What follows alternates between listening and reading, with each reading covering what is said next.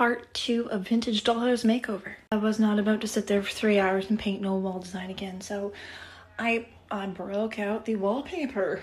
No, it's totally scrapbook paper. But it works, and I love it. I was kind of eager to try out this floor idea, so I got to it.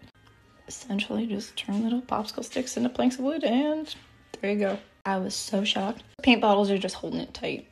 But we're not stopping there. No, we're gonna stain them. This really cool gel stain I've never seen before, but I'm a fan. And this is actually the exact colors of my own floors, so bonus.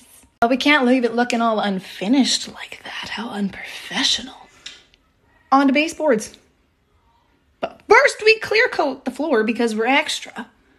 Look at that. Ah, so pretty. This is where it kind of starts to come together. You gotta do what you gotta do sometimes. And yeah, there's like one room done.